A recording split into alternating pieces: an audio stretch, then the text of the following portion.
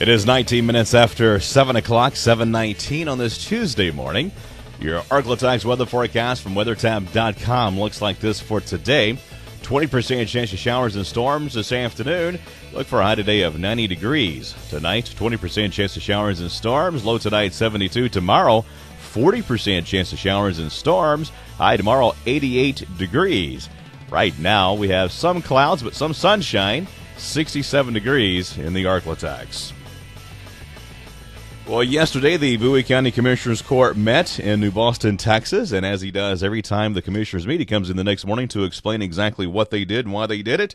Bowie County Judge Sterling Lacy, thank you for joining us. Good morning. All right, yesterday you guys met, and talk about a little bit of what happened yesterday. Well, we had a report from the sheriff, just a general report about the security measures that we're going to take at the courthouse. And then in 2 weeks, we'll have our regular meeting, and during that meeting, we'll go into an executive session where we'll take a look at the specific security items they'll be doing, which cannot be made public. Okay, excellent. Were you pretty much satisfied with how the committee worked and what they did? Oh, absolutely. And my understanding is they broke out in subcommittees. Again, the citizens that came forth with security and law enforcement military background right here in Bowie County just amazed me. That's why I went from 2 citizens to 6 citizens on the committee. Sure.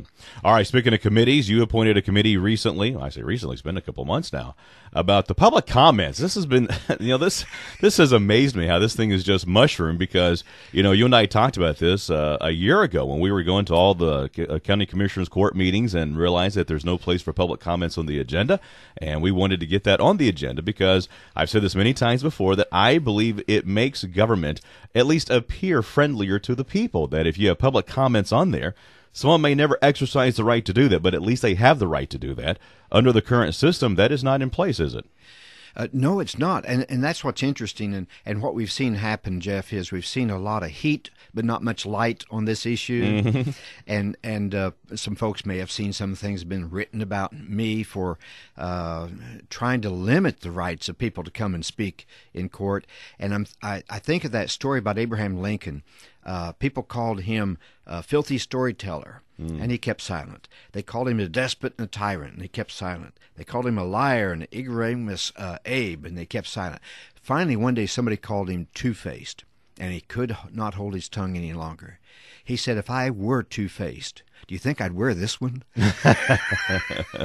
And so what we want to do here this morning, we want to shed some light on the subject. What a lot of people and some in the media don't seem to understand is that under the Open Meetings Act, it gave the public the right to come and watch their government in action, but not to say anything.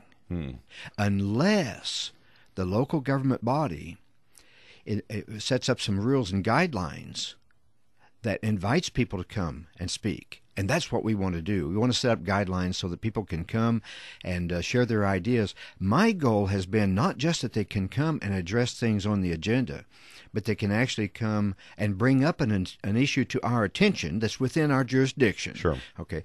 And bring something to our attention that we had not yet considered. In the hopes that, of course, that we would put it on the agenda and the court would consider it. But if somebody brings something new into a meeting, we can't consider it at that meeting because the public hasn't been given notice the Commissioners Court was going to consider that issue. Sure.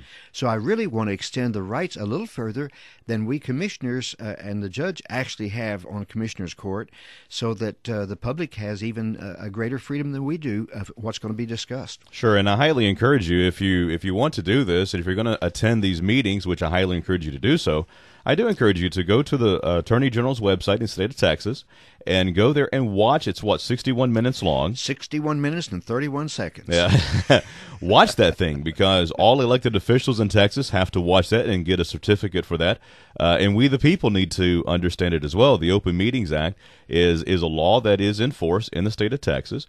Matter of fact, I learned something here recently because there was an allegation against you that you had conducted a walking quorum by talking to members of the committee, by giving them suggestions to the committee. When in reality, an advisory committee, and that's what that committee was an advisory committee, according to the Attorney General's office that I spoke with yesterday, they do not consider an advisory committee to be subject to the Open Meetings Act. Right. An advisory committee does not have to give a notice and meet in public because there's not a quorum there.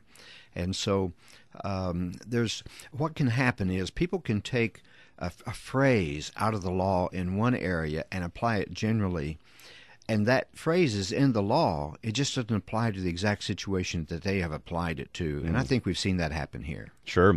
Well, what is the next step with public comments? I'm going to put it on the agenda in 2 weeks. Mm-hmm. Okay. Now, the Commissioners Court tabled the committee report. Mm-hmm. We never brought it to a motion and a second so we could amend it. And so what I want to do, I want to be prepared in 2 weeks so that if they do not bring the committee report back to the table, then I want to have an item on the agenda where we go back to the original document recommended by the Texas Association of Counties, and we work on it as a committee of the whole. Now, will that mean that you'll take it in segments, or will you take the whole thing as a whole and try to vote on the whole thing? I think we'll have to take it in segments. I won't know until we get into the meeting and I see what the opposition is or the agreement is. If there's enough opposition, then we'll take it by segments so it will get us much of this passed as we can. Excellent. Yeah, because to me, again, by putting public comments on the agenda, people then at least it opens a door for them to come in and to make comments according to what the commissioners can and can't do. And like you said, hopefully get something on the agenda that maybe you guys have overlooked or something. And then we'll move forward to trying to get at least one session a month in the evening where the public, it'll be easy for the daytime working people to make it to an evening program. Absolutely. Great stuff. All right, Judge Lacy, thank you, sir, for stopping by and doing this. We appreciate it. Thanks for having me. Thank you so much. It is 7:26, 26 minutes after 7 o'clock. Coming up next, we got Fox Business Report, followed by Arklatak's Regional News. And then coming up, we've got Michael Q. Sullivan with Empower Texans. We're going to be talking about the elimination of property taxes in Texas. We'll also be talking about what the legislature is up to in the last few days of the session. That's all coming up on the Voice of Freedom on Freedom 107.